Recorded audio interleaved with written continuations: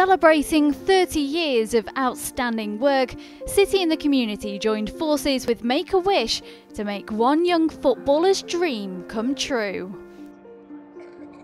I'm proud to be Idris' dad because he's very smiley, he's confident, and he is never negative about anything. He's always positive. Idris Sharifi was just 4 years old when he was diagnosed with bone cancer in his right leg. Idris had to undergo amputation and a complex rotation-plasty procedure to save his life. Did the operation for tomorrow, it goes wrong again, and they wanted to do the operation, same thing again. For us, it was a nightmare.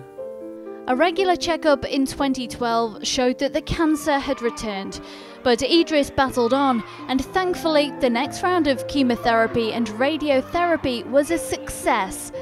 I was delivering disability awareness, which is to educate mainstream primary schools and educate them on physical and mental disabilities, and I didn't want to sit in the classroom at lunchtime during the break. I was wandering around the playground and I seen a boy sat on a bench, so I said, how come he's not playing sport? And they went, because he's an amputee. I spoke to his teacher after the break and I said, listen, here's my details.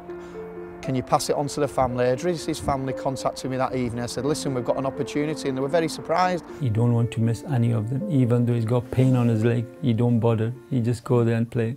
We've pulled together a short video of our 30 years anniversary, and we'd like to share that with you this morning.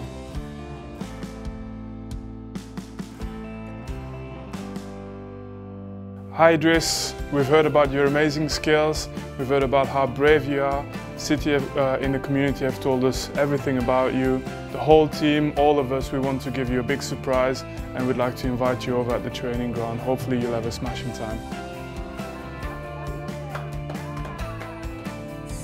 This is Idris. I said you're right. Ambassador.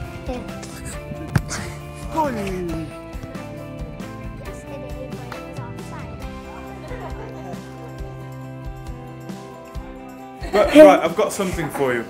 So this is a gift. You're coming and you're going to be a mascot for the Crystal Palace game.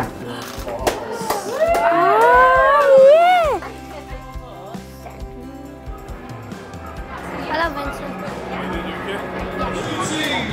Crystal Palace and our boys in blue, Manchester City!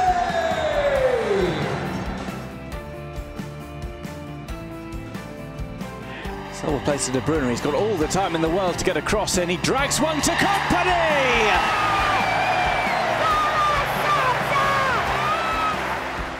I see lots of changes in Idris since he had on the Make-A-Wish, because it gave him very good confidence, and he wants to keep playing football, and which is really, really good for all the family.